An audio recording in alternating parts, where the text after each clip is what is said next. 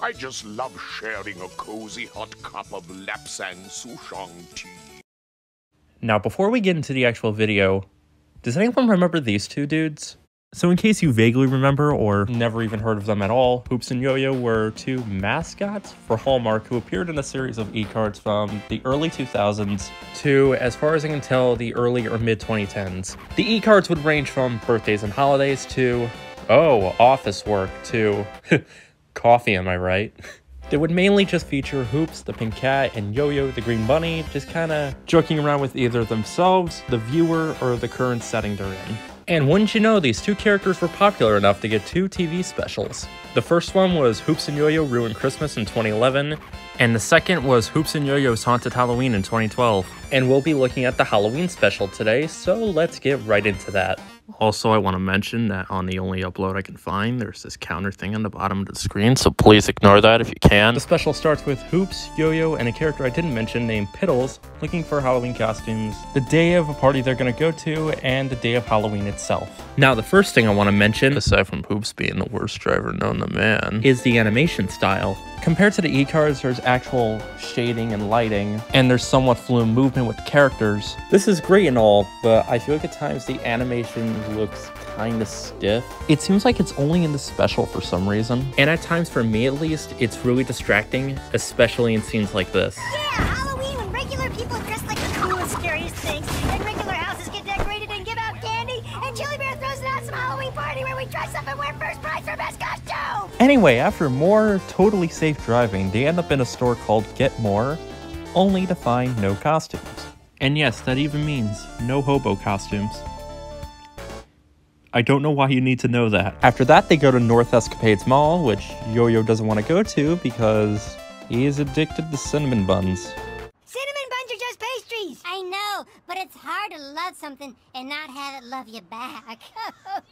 When they try to go inside, Yo-Yo's like, I can't do this, you guys. Then Hoops is like, do it for Halloween. And Yo-Yo's like, okay. Then they go inside to start looking around. They get distracted by massage chairs and they fall asleep in them. Then the mall closes, somehow without anyone realizing that they're still customers, and the characters get locked up in the mall.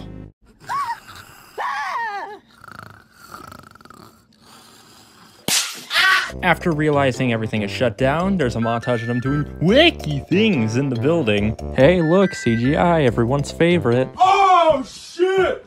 A ghost! Then, my god, there's more of them. The lights flicker, then hilarious. Then the rest of the movie seems to be just the characters running away from the ghosts. Should I even call it a movie if it's only like under 30 minutes? Oh well.